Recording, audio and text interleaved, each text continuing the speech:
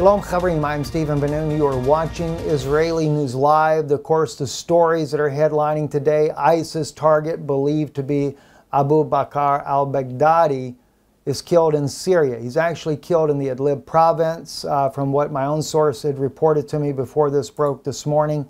It was stating to me that yes, he was killed. Not that he was killed, but he committed suicide.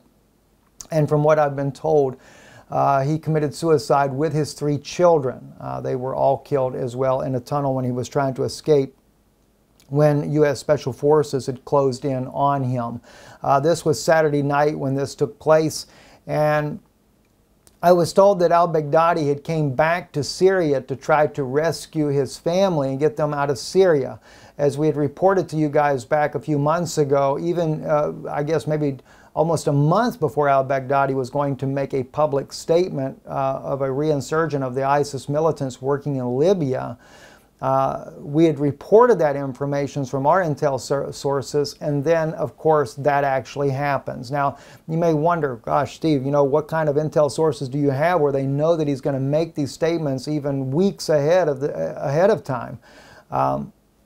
I can't say for sure. I don't know the intricate details of that, but you got to keep in mind, besides sources that we have in the Middle East there, are they intercepting intel that is going out? Maybe they heard a transmission of that Baghdadi was going to make that public statement, or if it's through CIA connections, which not my CIA connections in this case here. My CIA connections deal more with what's happening in the homeland right now. But it could have also be that because of the support the United States and Israel and Qatar, Saudi Arabia have given ISIS, and even Turkey in the Middle East there, that because of that, that's how they were able to know that he was going to do it, and they just released that information to me. Again, I don't know for sure. Now, this death of al-Baghdadi certainly is going to be a major win for President Trump. It's going to put him in the limelight. It'll make it look like that that we are fighting ISIS. And in our report today, I really need to share with you some of the information going back in history here to remind you that the evidence out there is that we only take out ISIS militants when it is how would you put that? When it is convenient for the political scene. And I think as well, this killing of Baghdadi is to deflect the impeachment hearings. I believe that there are higher authorities out there, whether it be in Israel or wherever it may be, that when they're trying to bring about this New World Order, making Jerusalem the headquarters of the New World Order, that it is easier for them to take out one man, one commander, in order to keep the main commander, which would be President Trump, in the position to stay president of the United States, not just because of the impeachment, but also in relation to this next election. Now, you might think, that sounds kind of stupid. They would do something like that. They do. I don't say that just by hearsay. And in the report I'm working on right now, there's going to be a landslide of information targeting many people, including Russian leaders as well, involved in organized crime, money laundering to support these war efforts in the Middle East.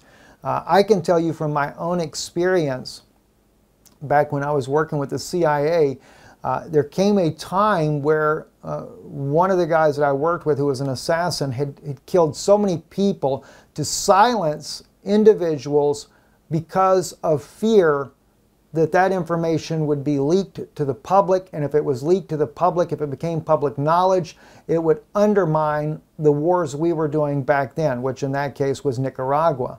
It would actually reveal the Iran connection, that we were buying weapons from Iran and selling them to the Contras, and of course that the U.S. government was involved in drug trafficking to do exactly that. Because they wanted to fake the death of one of their lead assassins who had been working with the CIA all the way since Fidel Castro, and I am a witness to the photos of Castro and him together back in those days. There was also, there was another agent. He was an older agent, worked with the same man that I knew, worked with him for years. But he began to make a big fuss over this. And of course, I was brought into this because he wanted an ear to talk to about it. Some mistakes were made, and he began to really make a big to-do over it. As a result, he ended up coming to a very untimely death. I'd met with him on one Saturday evening. By the following week, he was dead. I got a phone call. And I was told then, and I'll just use a first name here so you understand what I'm talking about, and it is a true first name. Henry's dead. I asked, how did Henry die? He was shot in the back of the head with a .22 from a vehicle following him while his son was driving. And then I was told, you understand what I'm trying to tell you, correct, Stephen? I said, yes, I do. And the phone went silent. When there's a major operation going that has ramifications such as what we are seeing right now in the Middle East, the death of al-Baghdadi is something either they could fake or it's worth doing for the sake of the greater operation that they're working on. With that stated, let me remind you of some other stories as well. If you remember, back in 2017, Russia, here's al-Baghdadi pictured here, Russia was believed to have killed al-Baghdadi in several airstrikes where they were targeting militant facilities there. He was injured in that. My own source from the Middle East confirmed that he was injured and he had to recuperate. But if you also remember, maybe I mentioned this already at the beginning of the broadcast, is that we knew in advance when al-Baghdadi was in Libya that he was about to make public statements before it ever took place. We were very accurate on that. There's some people, they'll note in the comments, oh, Steve, you know, you're reporting lies. You go back and you show me where the lies have been. We've been accurate in all of our reporting, including with the Iranian tankers. In fact, my own Pentagon source had to admit to me that I was accurate when I said that the Iranian tankers that were first attacked, not the one down in the Red Sea, but the other two that were attacked, were actually carried out by al-Qaeda militants using Iranian boats that look just like the Iranian Guard boats, that they had carried out those attacks. But of course, that's when he also wanted me to leak the information that Iran had become a major threat for the United States. And that was because Iran was working with China and they had a technology that the U.S. could not mitigate. We shared that information with you. So our sources come from every direction you can imagine. And we really appreciate the information we get. We value our sources and sharing those things with us. So this is not the first time that al-Baghdadi took a hit.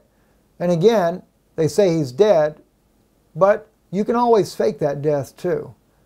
Maybe he did die. And that's just Stephen speaking there. None of my sources have confirmed that he's alive or even suggested that he could have been, this could have been a staged death. But that's what we're hearing, right? Now, to remind you, look at South Front.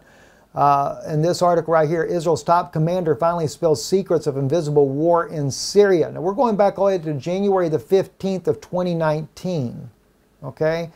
And in this article here, this is where for the first time, we covered this with Gadi Eisenkot, the Israeli army commander that spoke about Israel going beyond just that of, as it had been, the propaganda had been given us, only humanitarian help.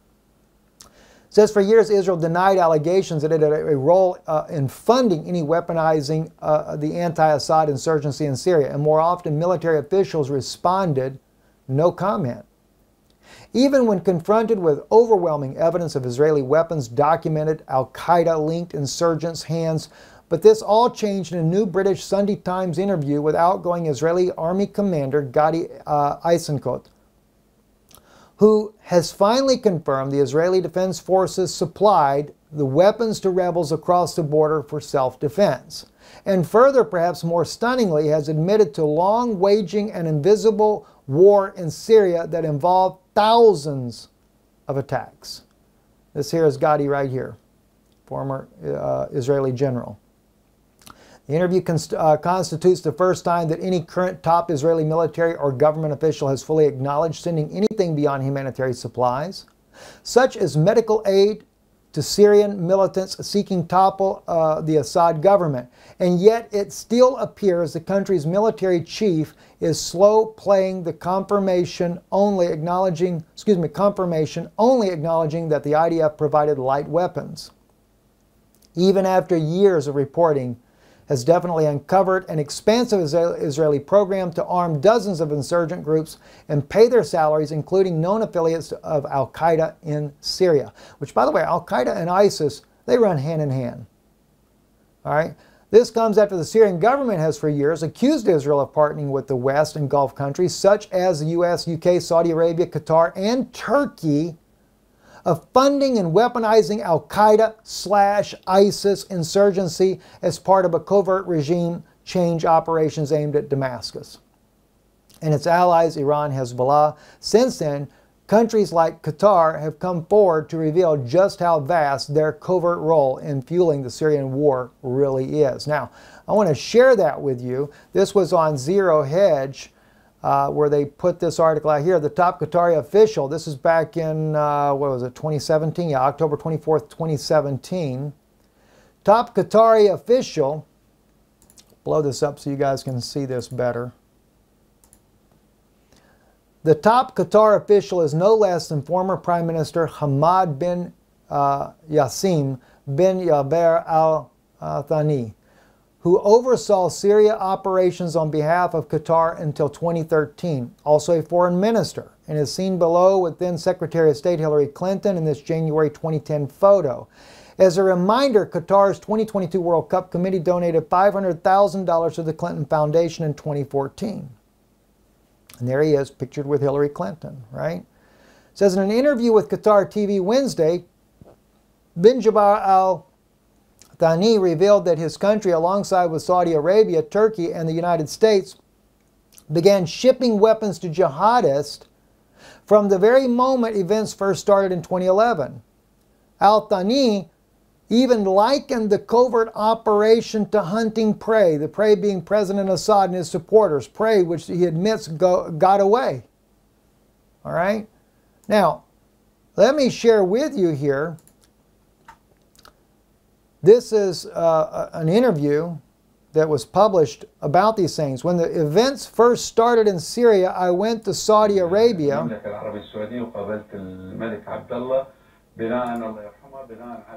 and I met with King Abdullah. I did that on the instructions of His Highness the Prince, my father. He, Abdullah, said, we are behind you. You go ahead with this plan. And we will coordinate, but you should be in charge. I won't get into details, but we took full charge. And anything that was sent to Syria would go to Turkey and was coordinated with U.S. forces.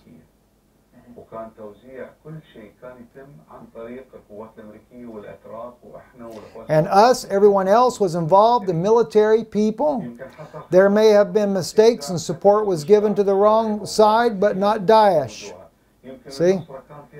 Now, he admits that they may have given the support to the wrong side, but not Daesh. So they're trying to separate that, right? Maybe there was a relationship with Nusra.